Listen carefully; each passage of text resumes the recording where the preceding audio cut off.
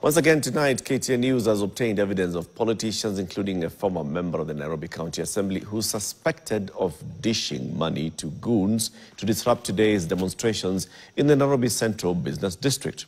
From this evidence, KTN News has learned that the goons who used motorbikes with concealed number plates to enter into the Nairobi CBD were paid 1,000 shillings each, and their motorbikes were fueled with another 1,000 shillings before entering the CBD to rob innocent residents and unsuspecting Gen Z protesters. This unfolded right in front of KTN's David Mudoka, who was in the CBD all day. Here is his story. On Tuesday morning, motorbike riders who from afar appear to be border operators, but in real sense are suspected goons on motorbikes, are seen trailing this black Range Rover while receiving instructions from whoever were in the vehicle. Government supporters. A few moments later, the suspected goons were spotted at a famous petrol station along Haile Selassie Avenue in the Nairobi Central Business District, where KTN News has learned that each motorbike was fueled petrol worth 1,000 shillings. After fueling, the suspected goons, who at least 3 in each motorbike, began their journey to the heart of the Nairobi Central Business District, where Gen Z demonstrators had planned to stage another round of protests against President William Ruto's administration. But before undertaking what they had been hired to do, the suspected goons on motorbikes with concealed number plates received another set of instructions from the same black Range Rover that they were seen riding alongside in the morning. It is here where KTN News has learned that the alleged goons also received 1,000 shillings each and also given the green light to roam in one park in the Nairobi Central Business District, thus disrupting the protests that entered their 5th week on Tuesday. KTN News has done a search on the owner of the Range Rover 2000 model on National Transport and Safety Authority's portal and has established that the vehicle belongs to one Mark Ndongo Nganga. On doing a further probe into who Mark Ndongo Nganga is, KTN News has learned that Mark Ndongo is a former member of the Nairobi City County Assembly who represented Maringo Hamza Ward in City Hall from 2017 to 2022 before unsuccessfully vying for the Makadara MP seat in the 2022 general elections.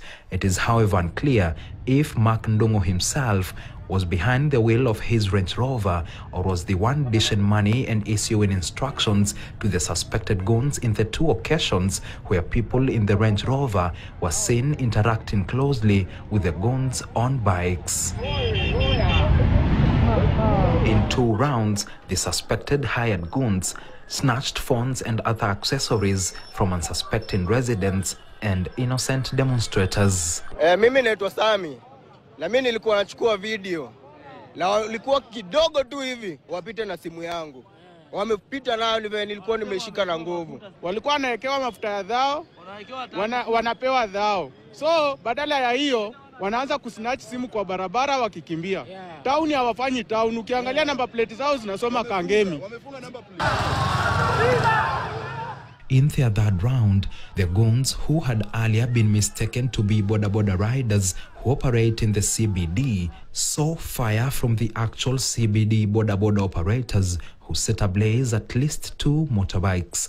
At least 3 suspected goons were injured in the confrontation, among them this man who was beaten to a pulp before being rescued by police officers who carried him to a waiting police vehicle and whisked him away to prevent the angry mob baying for his blood from lynching him.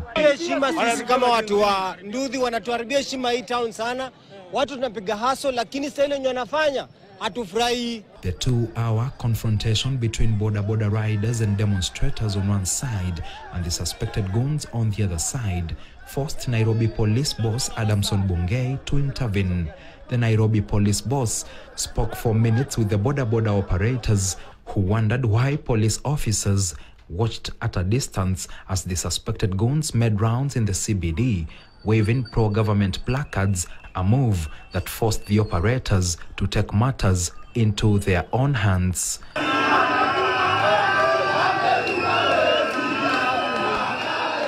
After Bungei left, protesters who until 1 p.m. had not taken to the CBD's streets appeared in their numbers, and unlike previous protests, police officers did not attempt to tear gas them or disperse them with water cannons that were nowhere to be seen in the CBD on Tuesday.